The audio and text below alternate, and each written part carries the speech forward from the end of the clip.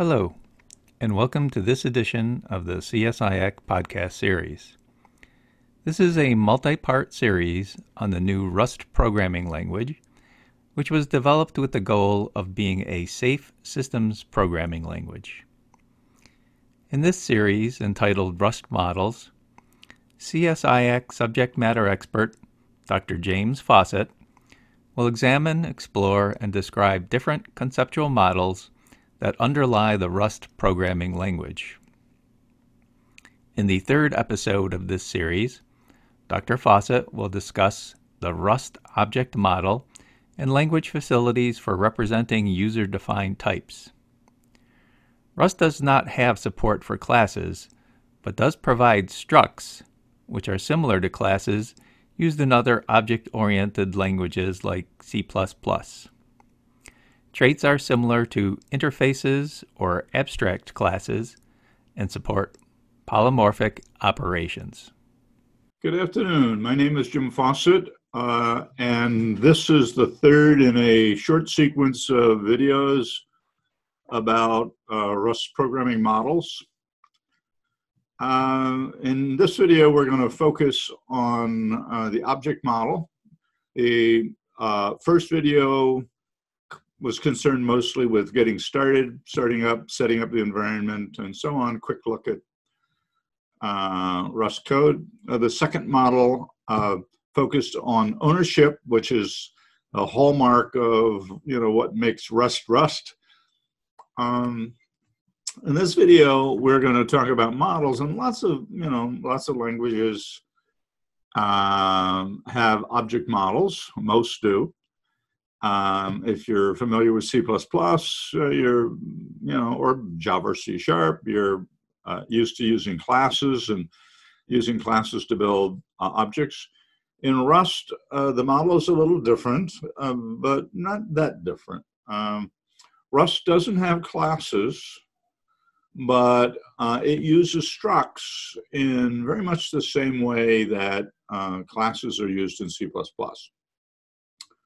Structs can have composed members. These might be instances of language types, but they can also be instances of user-defined types. It can have aggregated members, and we get that by using the box construct. Box is a wrapper that manages data on the heap. And so, if we have a reference to something on the heap, that's an aggregation. And Rust structs have methods, just like C++ classes. We can give them methods. And methods are characterized by first argument in the method is a reference to self. And a self is a keyword in Rust. It's very similar to the C++ this construct. It's a reference to whatever instance of a type invoked the method that's being called. Now when you call it, you don't pass that address, but unlike C++, in the declaration, we list this pointer. With C++, that's all implicit. Rust has chosen to make it a little more explicit as far as the declaration goes, and that's probably a good thing. So Rust structs have methods, and they also have something called traits. Rust doesn't support inheritance in the sense that C++ does. Doesn't allow you to construct many layers of inheritance with inheritance of implementation, but it has something called traits, which are very similar to interfaces, very similar to Java and C# interfaces.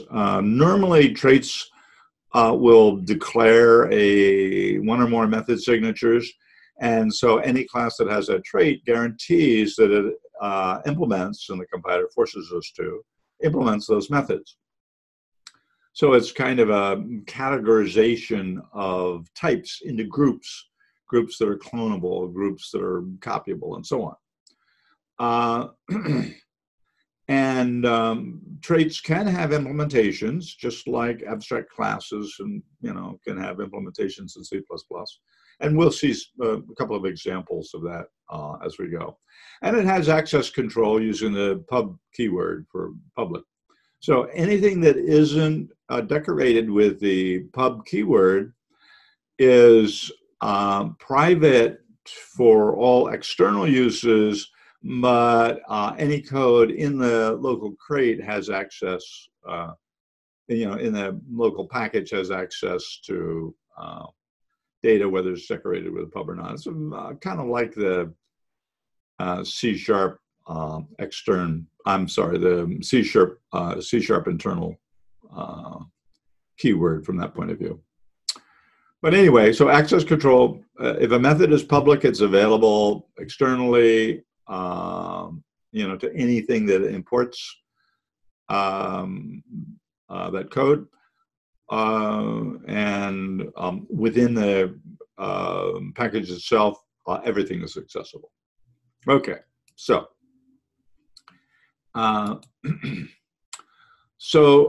traits are like a contract. They provide a specification, guaranteed behavior in the sense that these are methods you can call. It doesn't guarantee what happens when you call the methods, but it guarantees that you're able to call those methods. So, for example, and we'll show you that you can declare a function that accepts not a type but a trait, and that means that any type that implements that trait can be passed to the function, and the function will make use of that by calling the methods advertised by the trait. For example, any type that implements a clone trait can be cloned by calling clone function. Functions can accept arguments specified with either types of traits, and we're going to see an example of that. And this, accepting arguments by trait is a powerful mechanism. It's really dynamic binding, just like we do dynamic binding with virtual function pointer tables in C++. Same thing in Rust. Rust traits, have an associated virtual function pointer table, and so we can do dynamic dispatch if we choose to. Okay, so if a type implements a trait, the trait methods become part of the public interface of that type. Methods can be called. And surprisingly, you can even implement traits on existing types, much the way that C# extension methods work. So if you look through a little sample code in Rust basic demos, you'll find an example of me using decorating an integer with a size method, because I'm having that integer implement the size method. So, we'll talk about that a little more when we get to it. Okay, so here's a sample of implementing them. So I have here's a struct, public struct. So it's a public, public will create publicly accessible instances, but its data is private. They're not declared as public. And I'll come back to this attribute in a minute. Here's a trait size, and so I'm declaring a function size. So this is a method because it takes the ampersand self. So when you call it, you'll invoke it with no arguments, and it's going to return a usize, a measure of the size in bytes of that object. And there's a function, a trait called show that I am implementing here, and this has a super trait debug. Now, you've seen me use it in the earlier videos. The debug trait allows me to display things with this placeholder that contains a colon question mark. This is a debugging format. And the model is that Rust knows how to format most of the things in its arsenal, you know, tuples and arrays and vectors and maps and all that sort of stuff. It knows how to format them in a very straightforward way, you know, intended to be used for debugging. And so my show method is going to use a print with this formatting specifier. And, you know, so I pass address of self, print. So now I'm printing myself, you know, using the debug. So I'm a struct, and so it's going to, you know, just print out a very simple description of the struct. And I have now here, I have 1, 2, 3 traits that I'm defining here. I'm not implementing them. I'm asking the compiler to implement them, and it knows how to do that. It doesn't know how to implement all kinds of traits, especially my own custom traits, but there are a lot of traits it can implement. This particular struct is blittable. You know, it occupies a hunk of contiguous memory, might be padded a little bit, but basically all the parts are there in one piece of contiguous memory. And I can do a memcopy and get a valid instance of that struct in some other location. So because it's blittable, I can implement a copy trait. Now, there are a few traits called marker traits that don't have any methods. They're there to expedite, you know, to direct the compiler to generate code in a certain way. So for example, if I implement the copy trait, when I bind to an instance of something else, I say let x equals y, it'll just silently make a copy. It'll blit y's contents into this new location I've identified as x. You know, it has to be type compatible, but so these are traits. And anytime I implement trait, the compiler wants me to also implement clone, and the compiler knows how to implement that for you. You might want to have your own special, you know, clone computation, and if so, you can implement it yourself in the same way that you see me implementing this show function. Here's the implementation. So now I have this trait size without an implementation. So if I'm going to use that for test, I have to implement it for test. And here's the way you do it. Impl size, the trait, for test, for this type test.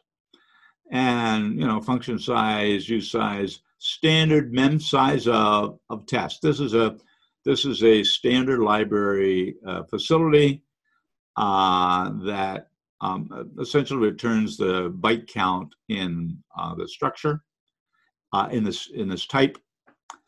And so I've implemented that size test, and a lot of traits, you know, they're just a line or two of code to implement them. Not all of them, but a lot of them. Now here's impl show for test. I have to implement it if I'm going to use it, but it already has an implementation. So I just say impl show for test, empty parens. This says just use the default. I'm happy with the default. I don't want to define a new function. So I could have defined a new function, but it's like accepting a virtual function, not overriding a virtual function. The same idea, you know, in C++, we can do this by not overriding a virtual function. Same idea here. It's Rust's way of doing that. Now I can implement test. So I implemented traits for test. Now I can go along and implement ordinary methods for test. And so I want a construction process for tests, so I'll implement test. All the methods that I want to implement for tests can go in this block. They don't have to. I can have multiple implementation blocks, but normally we probably implement them all in one block. And so here's a public fn new self, and I just picked some silly values, x is 42, y equals 1.5. And so anytime I call new, it's going to have these values. It might have been more sensible to give this 0 and 0.0, maybe, you could argue, but this is just a demo. So I have I'm allowed to do silly things in a demo. All right. So if you don't know why I use this 42, sometime you want to go off and read A Hitchhiker's Guide to the Galaxy. All right, so that's implementing traits and methods. So, so the structure for all of this looks like this. Here I am statically binding the structure test to its methods.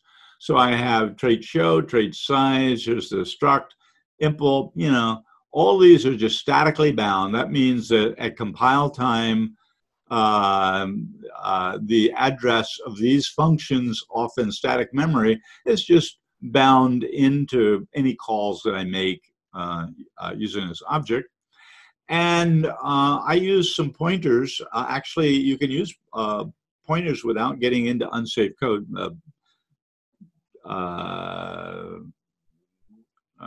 Rust has an unsafe construct to allow you an escape hatch from its typing system in those very, very, very few places where you need it. And for most people like me, you don't need it. The library writers, when you're writing a concurrency library or something like that, you need it. But anyway, without using any unsafe, you can use pointers. You can't dereference a pointer, but I can use it to capture an address. And so I just, I made references to these various parts of the struct, and then I printed them out. I just displayed them. So I have a pointer to the struct, and here's its address. I have a pointer to the floating point. Here's its address. For the integer, here's its address. And the whole size of the struct is 16. These parts add up to 12, and the difference is padding, for performance and ease of code generation. The compiler is allowed to pad, provide some extra unused space. It's in this contiguous block, but it's all in this block. But anyway, that's static binding. Now things get interesting when we start thinking about dynamic binding. So let's forget the diagram for a minute. Let's look at this function. Function size is some object of dyne size is going to return a size, okay? And I am just using that o.size function. So this says O satisfies the size trait, so I can use it. Now, I'm almost certainly doing some other stuff in this function. I'm just illustrating that I can use this function. And, if I just wanted to return the size in bytes, this does just fine. But the interesting thing is that I can pass in any type that satisfies that implements that size trait. So now I have what amounts to dynamic dispatching, because here I have, for example, in this block, let mut t test. So I'm creating an instance of test. I could have said use new. I just created it this way, which is okay. And now I say print size of t equals, here's where I'm using the debug format. Size is, I'm using that size is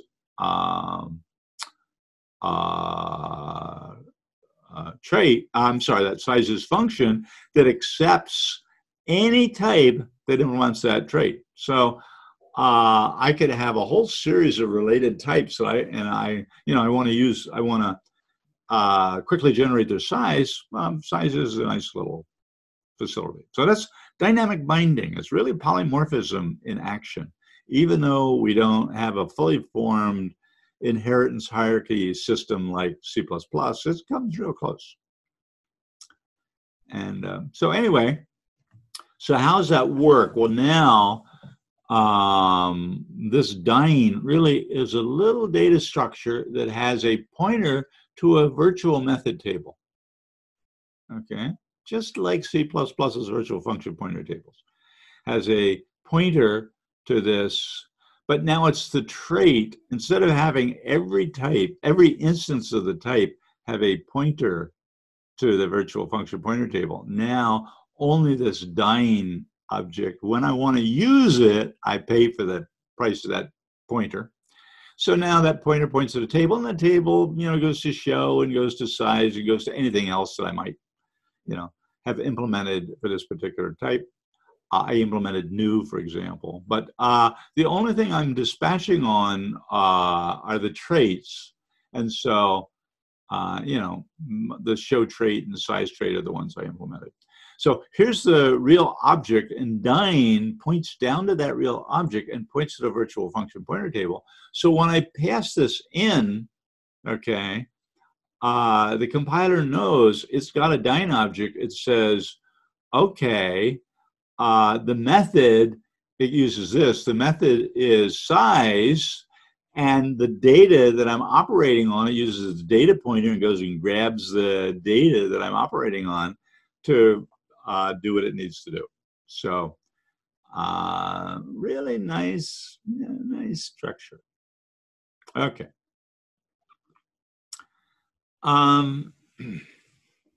So harking back to the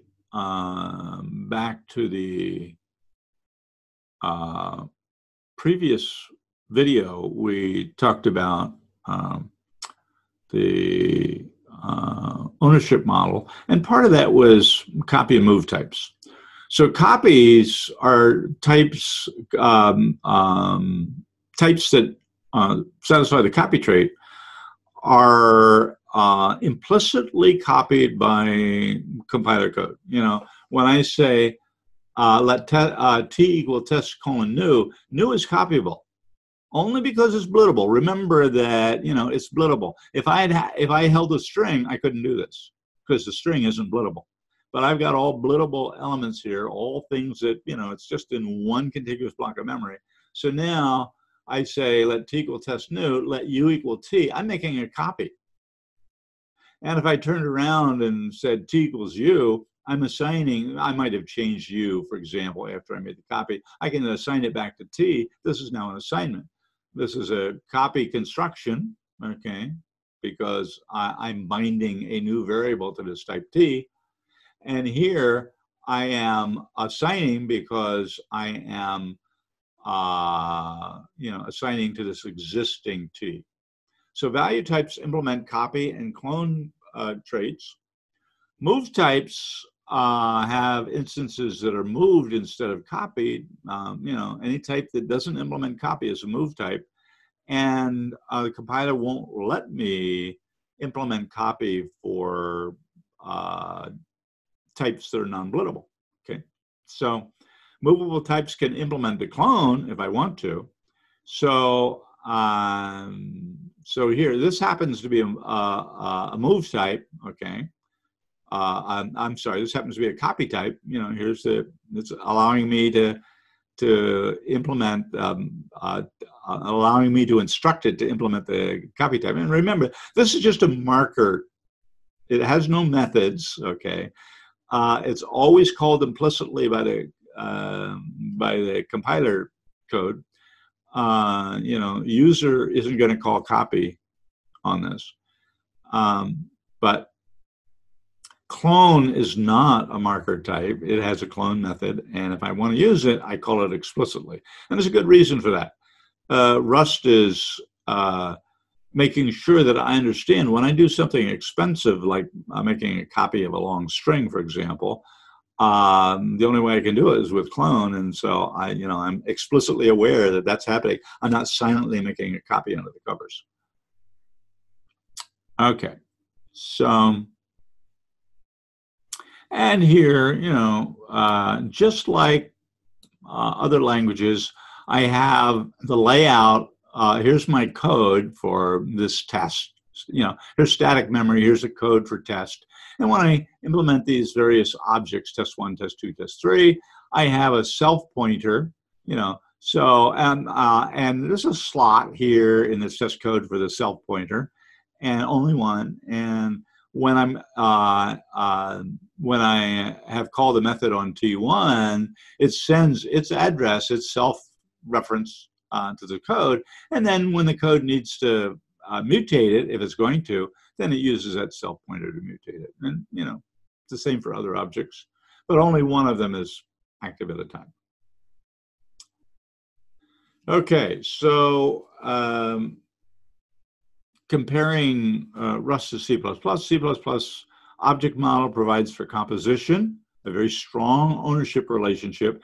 Composed items lie within the footprint of the object. Aggregation is a weaker ownership. The object doesn't lie inside the footprint. The aggregated instance is not automatically constructed. It's only done when code in the aggregating object execute, and it implements inheritance. Rust has composition, and remember, let's go back and look at this table. Sure enough, Y and X lie inside of this struct. In the memory footprint of this struct, these guys reside there. They are compositions. And aggregation I can do using the box construct. I don't have an example in this for this video, but it's quite straightforward. A box works very like a standard unique pointer in C++. And traits provide functions. They declare functions. They may implement them, but they don't contain any data. Some structs are a copy, but many must be moved. If I hold anything that isn't copy, any data member that isn't copy, doesn't satisfy the copy trait, then my struct will be a move type. Okay, one last comment. We use these relationships, composition, aggregation, and inheritance, to build interesting models. It turns out those four relationships are enough to model just about everything that we need to do in software. So this is a little example of a tool that might be tracking stuff going on in a software development organization. So, we have people,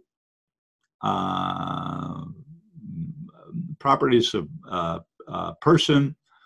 We have an interface for what, things that software engineers do. And this was C++ was a abstract class.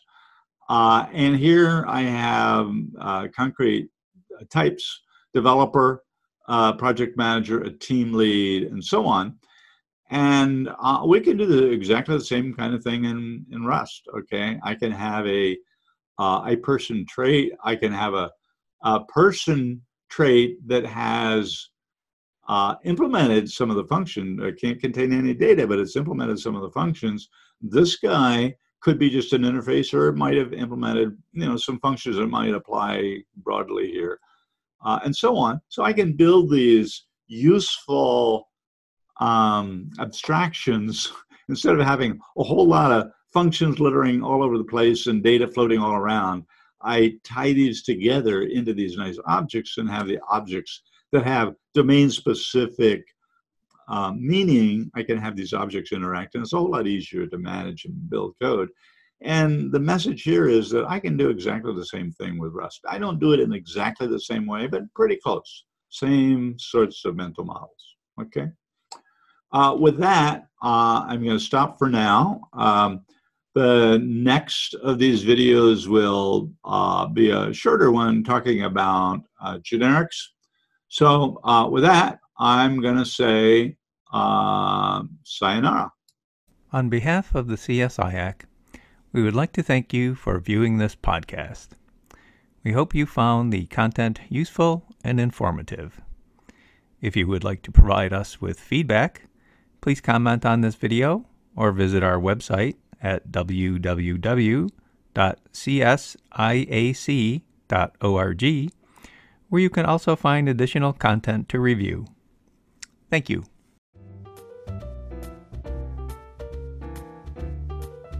Did you know that CSIAC offers free monthly webinars featuring experts in the areas of cybersecurity, software engineering, modeling and simulation, and knowledge management? Come see leading industry professionals talk about industry practices and leading research. Make sure to visit www.csiac.org/webinars in order to subscribe to our mailing list and see when the next webinar series is available. There you can also watch previous webinar series to catch up. Visit www.csiac.org/webinars.